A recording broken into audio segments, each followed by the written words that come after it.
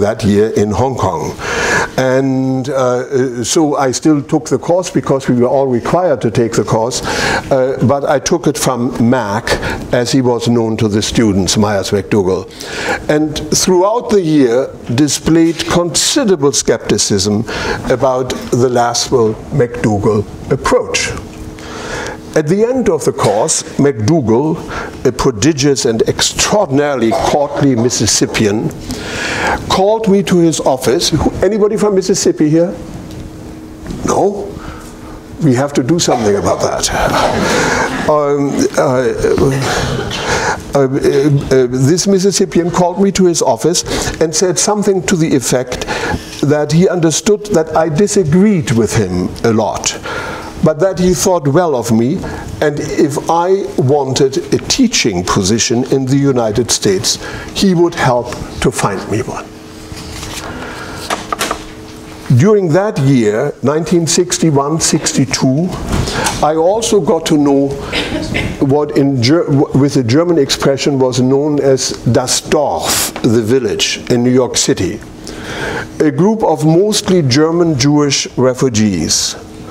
My high school teacher, Anna Stahl, had provided a contact to a refugee from the Nazis, Charlotte Gerhard, who had been a journalist in Berlin during the Weimar years.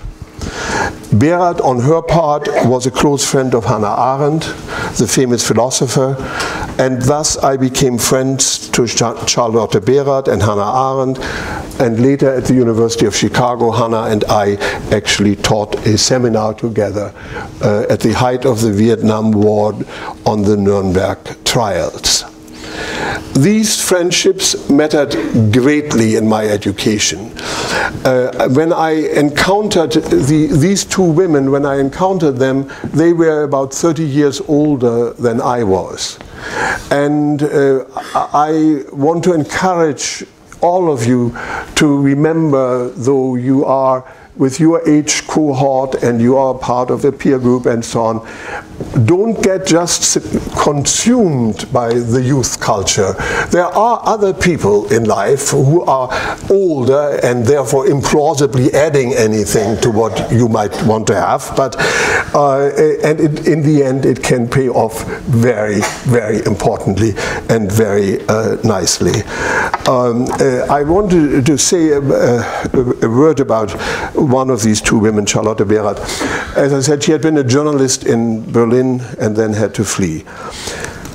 She, just at the time I got to know her, published her first book, and it was called The Third Reich of Dreams. What Charlotte Gerhard had done was, she fled Germany in 1938. In the years between 1933 and 1938, she asked everybody among her acquaintances, everybody, for any dreams that had a manifest political content. And she put them down on paper. And so you have this incredibly shocking, disturbing collection of dreams that teaches one thing. This is a period from 1933 to 1938, that many of the victims, the later victims of Hitler, understood in their dreams much better than than they admitted in daily life what the dangers were. The book, I saw to it that it was published in an English translation also, and unfortunately it is not presently in print, but you can easily locate it, of course, in the library or on the web. The Third Reich of Dreams, you might want to take a look. Now, I told you about McDougall, and due essentially to him, my first academic position was as an assistant professor of political science at Berkeley in 1964. I admit that reluctantly, and when I talk to Stanford alumni, they usually boo at this point, and you are very civilized, you haven't done that yet. My hunch is in a few years you might do that too. Now, I had been recruited to teach comparative law and legal theory, And within 2 weeks of my arrival in Berkeley in 1964, the French Revolution broke out, the so-called free speech movement. And I could now report to you about the free speech movement and what it did to students and faculty for hours, but I won't. There's no way I would want to miss the next 2 years from my life, but when in my second year at Berkeley I received an offer from the University of Chicago Law School, I decided to go to Chicago, where I happily spent the next 26 years. And after my first year at Chicago, I picked up on multidisciplinarity again by accepting a joint appointment with the Chicago Political Science Department. One reason, there were obviously professional reasons that made me go back to a law school, but among the reasons was also the fact that Berkeley was not, in those years, Berkeley is a fantastically good university, but in those years it was not academically very attractive because it was consumed by the politics of the free speech movement.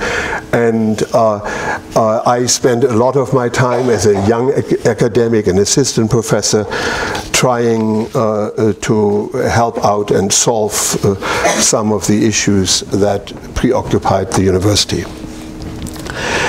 So after my high school, the universities of Freiburg and Yale, the University of Chicago was my fourth great academic experience. The law school faculty was relatively small, between 30 and 40 faculty members. It was a very intense place where everybody criticized everybody else. The notion, the Chicago notion at that time, I don't know how it is now, but at that time the Chicago notion of a supportive environment for young faculty or students for that matter was that when you had drafted an article you were expected to circulate it among your colleagues.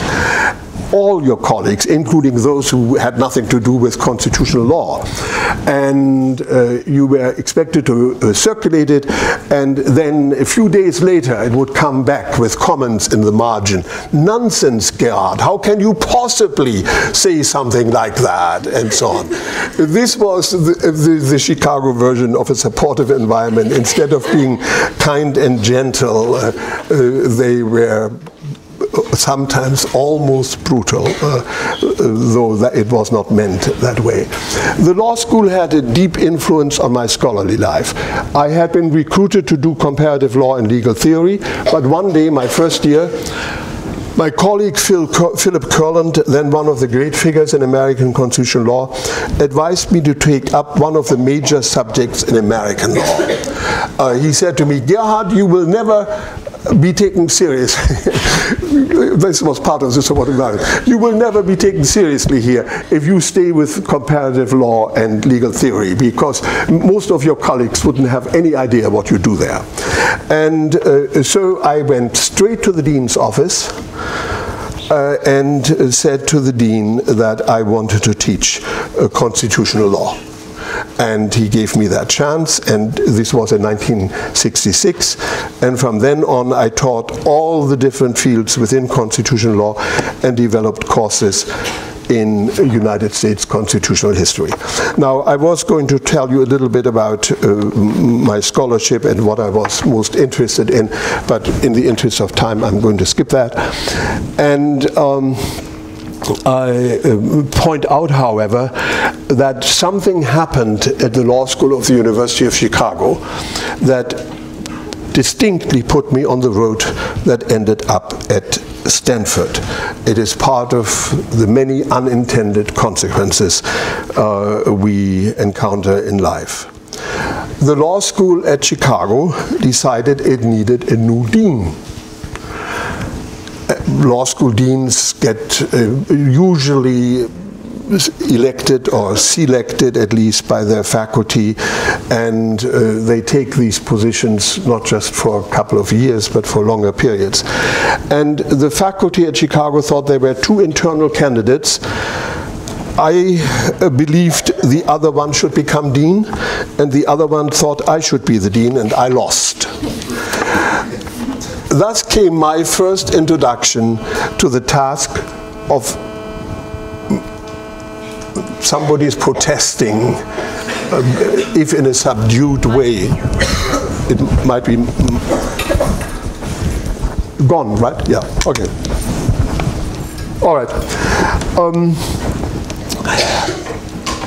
It was my first introduction to the task of assuring quality of faculty and students, curriculum and infrastructure, of maintaining relations with the rest of the university, very important, with alumni and other outside constituencies. The task of fundraising, of being a public figure in American legal education. Do you have your phone on? Yes, I do. You think I will get it back? It's an iPhone 7.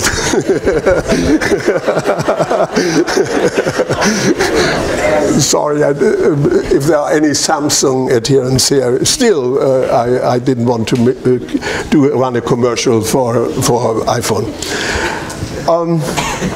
So I did this job as dean for 9 years. And as I acquired some kind of a reputation, I was approached for university presidencies, but stayed away from them completely. After stepping down as dean in 1987, I had a sabbatical and then returned to the faculty. And in 1989, the then president of the University of Chicago, Hannah Gray, asked me to become provost. The decision to accept that offer was, in hindsight, though not then, only in hindsight, a gigantic step in the direction of ending up at Stanford, though that was clearly not part of anybody's plan. And that is, again, something you want to keep in mind. You have your plans, your immediate plans, your 5-year plans, and so on, and then things happen that you cannot possibly predict.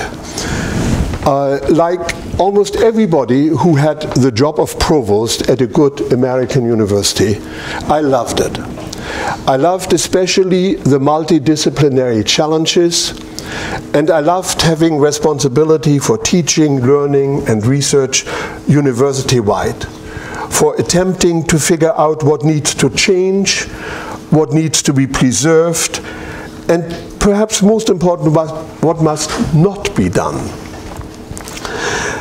My great good fortune in life has been that in the United States, I have been associated with 4 different manifestations of higher education at its best: Yale, Berkeley, Chicago, and Stanford. Now, how did I end up at Stanford? There is more there than meets the eye, and I shall, in conclusion, tell you the story as it unfolded. In 1990-91, Harvard conducted a search for the successor to Derek Bok, a person who had been president of Harvard for many years. To my great surprise, I was considered a serious contender. Indeed, as it turned out, I was a runner-up to Neil Rudenstein, who was appointed Harvard president in March of 1991. In July of 1991, Don Kennedy, the president of Stanford, announced his resignation as of September 1, 1992. Given the publicity surrounding the Harvard search, I had to assume that I would be on a Stanford list. However, I must confess that in light of the then considerable problems at Stanford, from a major controversy with the federal government over indirect cost, to substantial financial deficits, to faculty morale, to the fights over the humanities requirement, to the earthquake damage, Stanford was not foremost on my mind. If I wanted a university presidency, most everybody in Chicago, including Hannah Gray, assumed that I would be her successor. But again, I want you to understand something, and this is very important as you think about your lives later as it develops. I did not seek a university president. I had never the career goal of becoming a university president. I didn't have the career goal of becoming a dean of the law school or a provost. I did it because my colleagues approached me and asked, would I do it? And it was not something that I thought should be pursued even as a career. And so to some extent, as I really recognized for the first time when I gave that talk in Weimar, to which I referred earlier, my career is shaped by what other people thought I should be doing or was good at it, and to some extent, to use the sociological jargon of an earlier age, I was other-directed and not just inner-directed. It was a mix of things. Now, the Stanford trustees were bent on avoiding the speculations and leaks that had characterized the 1990-91 Harvard search. And Stanford conducted its search in complete confidentiality, then and most recently this year. I never applied for the job, nor did I hear from Stanford or talk to them until February 7, 1992, when 4 members of the search committee, Jim Sheehan, a historian from Stanford, now retired, its deputy chair, a wonderful man, the then trustee George Hume, Condi Rice, and Jim Larimore, an assistant dean, visited me at our apartment in Hyde Park, to the part of Chicago where I lived. My apartment in Hyde Park to discuss my views of Stanford and possible candidates for the Stanford presidency. That is the usual trick that is used under these circumstances. You don't go to somebody and ask, might you possibly be interested in becoming president of Harvard or Stanford or Yale or whatever, but you ask them, what are your views about the presidency?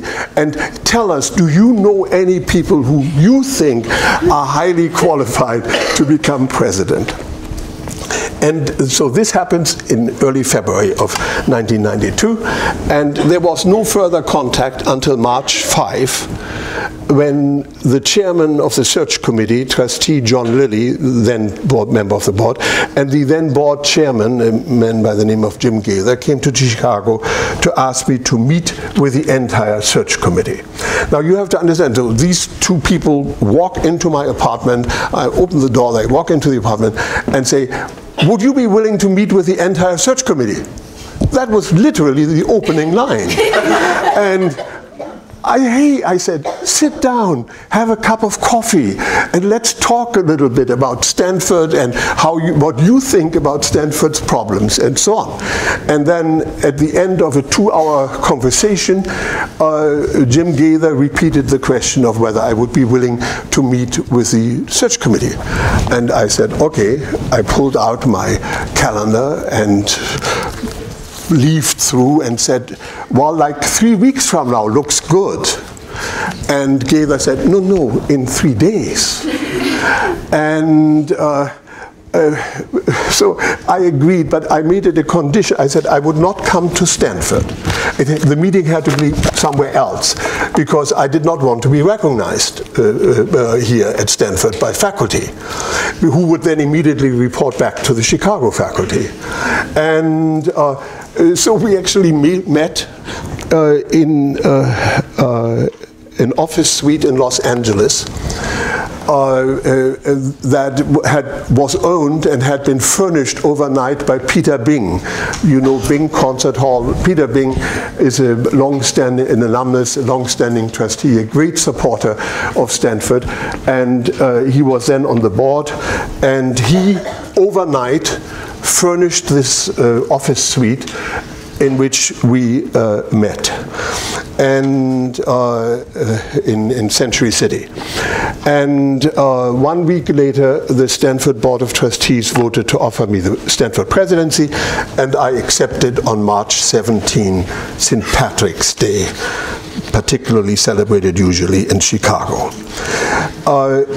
Now I want to say something about, since I know there was a lot of unhappiness here at Stanford last spring because of the way the search committee had proceeded.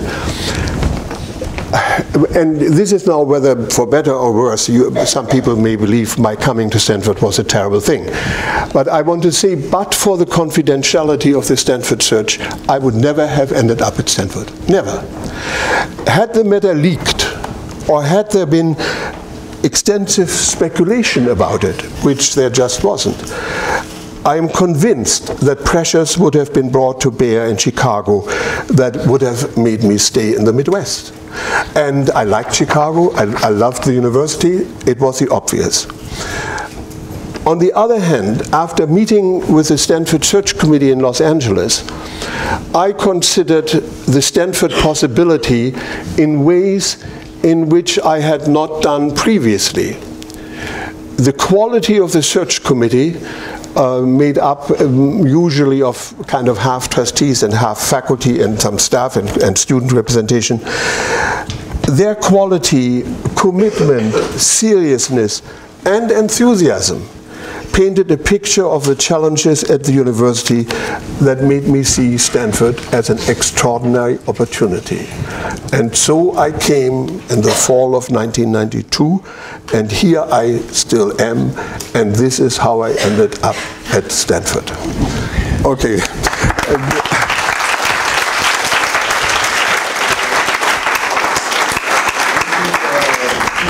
Question? Yeah, sure. You want to field this? Yeah, sure. So, when I taught in Bishop last time, which was first quarter freshman, I warned the students always that I was a law professor, and law professors call on students. And I indeed had arranged for a box with name cards for every student in the room. And at the beginning, I would pick a card from the box and would say who admits to being Smith or whatever, and then call on Smith and engage her in a lengthy discussion. I called this box the box of opportunity, and the students called it the box of terror. So I will call on you if you don't volunteer. Usually I call on people in the last row, as you know. Yeah, good. What's your favorite part of Chicago? I'm sorry? What's your favorite part of Chicago? Well, as I said, I lived in Hyde Park, which is where the university is, and I liked it very much. It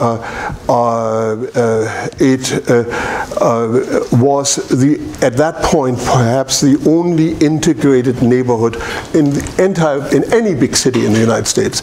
It was kind of part of the South Side, but Hyde Park itself, the South Side was mostly black. Hyde Park itself was integrated, and I loved the experience. When you ask me kind of in the abstract what is my favorite part, I am presently serving on a board in Chicago of a foundation, and downtown Chicago is a wonderful experience. You know, are you from Chicago? Yes. Yeah. I lived there, as I said, for 26 years, and the downtown improved every year of those 26 years, and still does. However, of course, the west side did not improve, and the south side has improved a little bit.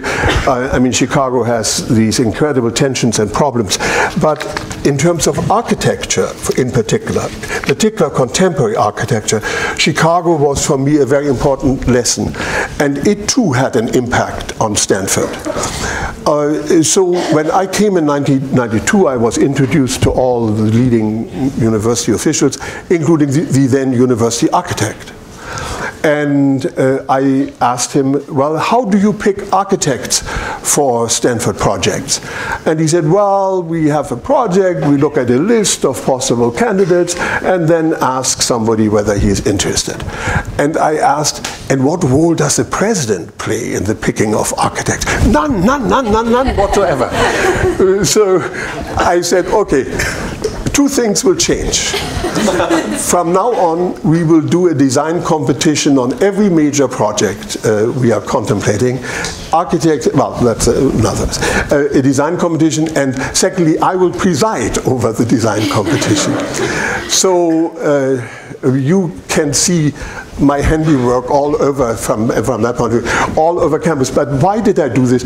I was just used to extremely high standards in contemporary architecture from Chicago. Yeah. Now that you talked about your presidency at Stanford, what do you look forward to in the future in terms of education in your career? For myself? Yes. Well, you know, serendipity. So I for the first time, really for the first time in any real sense, last year went back to Germany, though in an American disguise. I think I mentioned it, I was president of the American Academy in Berlin, which is a center for advanced study.